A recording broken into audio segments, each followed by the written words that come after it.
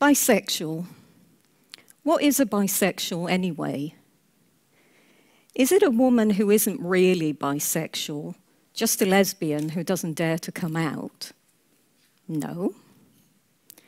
Is it a woman who really isn't bisexual, but just does it to turn men on? No. Is it someone you should never be crazy enough to have a relationship with, because before long she'll dump you to go off with a man? No. Is it someone who'll sleep with anything with a pulse? So if you want a threesome, it's your lucky day. No. Well, I'm here to set you straight about what a bisexual is. I am bisexual, and I'm not just a figment of my own imagination. I've lost count of the number of people who have tried to enlighten me about my orientation. I'm sure many lesbians here have also had to deal with prejudice. Like people saying, you're not really a lesbian, you just haven't met the right man. Or realizing that some people reduce you to a sex act and no longer see you as just a person. We're all in the same boat when it comes to prejudice. So would it surprise you to hear that I'm more likely to get anti-bisexual remarks from lesbians than from bisexuals? Here I am, standing in front of you now, a very publicly out bisexual woman, feeling slightly uncomfortable about sharing the reality of my sexuality with you, because I'm nervous about your reaction. The most difficult words to get out of my mouth are, I live with a man, because they usually lead to total dismissal and being erased. You're no longer bisexual because you're with a man now. That's what I usually hear. It's a no-win situation. If I live with a woman, it can only mean that I've finally come to terms with the fact that I'm a lesbian. Can you imagine how difficult it is for bisexuals to come out and confront this kind of prejudice from straights and from lesbians? We just can't get a break. Can you see how a space that feels safe for lesbians might not feel safe for bisexuals? Many bisexuals will enthusiastically seek out lesbian spaces, only to be so bewildered and hurt by the experience that they run back into the closet where it's safer. Bisexuals are more likely to be in the closet at work than their lesbian colleagues. If you've been rejected from the lesbian community, you're left without a network of support. Bisexual activity is mostly limited to organized groups of mainly activists, which isn't everyone's cup of tea. So many bisexual women end up isolated from the bisexual community, defined by the outside world according to their current partner.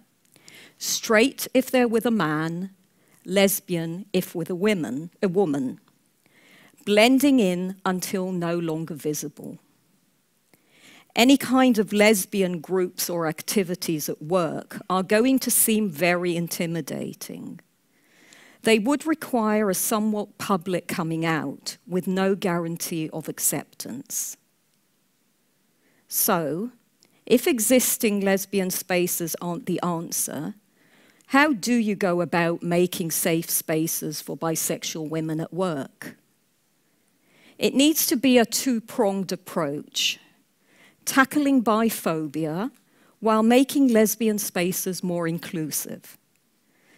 There needs to be a lot more awareness of unfounded prejudice about bisexuals and how it forces us into invisibility, both in the straight world and in the lesbian world. What can you do? You can fight common bisexual prejudices with facts. We do exist. Bisexuality isn't just a phase. We don't need to make up our minds because we already have. We're bisexual. Fight erasure. Make sure that we're never invisible. We're still bisexual when we're in a relationship with a man, so don't exclude us. Don't use lesbian as an umbrella term that is supposed to include us, because it doesn't. We're not lesbians, so don't leave us out. Say bisexual loud and clear. And then it's necessary to make the space more inclusive. There are going to be many more bisexuals in the workplace than you think. And few of them are going to be out or feeling safe enough to openly join such a narrowly defined space. It's hard to be out when you're isolated from others like you. The safest place for everyone is probably something based on the US model of school gay-straight alliances. Yes, another bi-invisibility-friendly name. Like L Women at Work. A catchy name indeed, but my first reaction was, this is only for lesbians. Are you beginning to get the picture? So how about a space for lesbians, bisexual women, and allies? Somewhere safe where you don't have to define yourself, unless or until you feel comfortable doing so.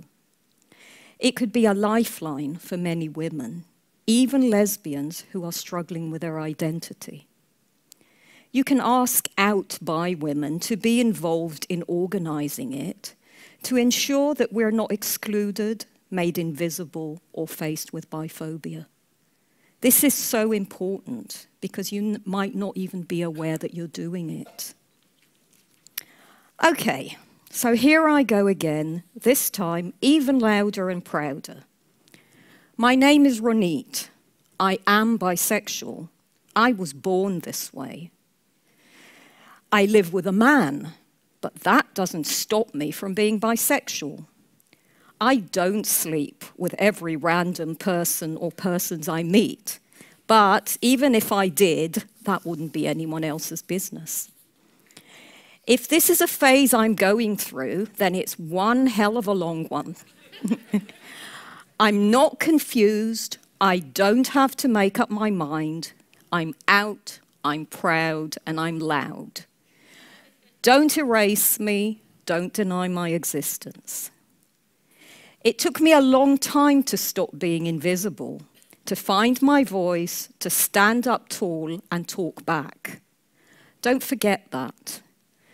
Don't forget the bisexual women at your workplace who are still isolated and silent. Give them a safe place where they can be themselves without fear. We all deserve that. Thank you.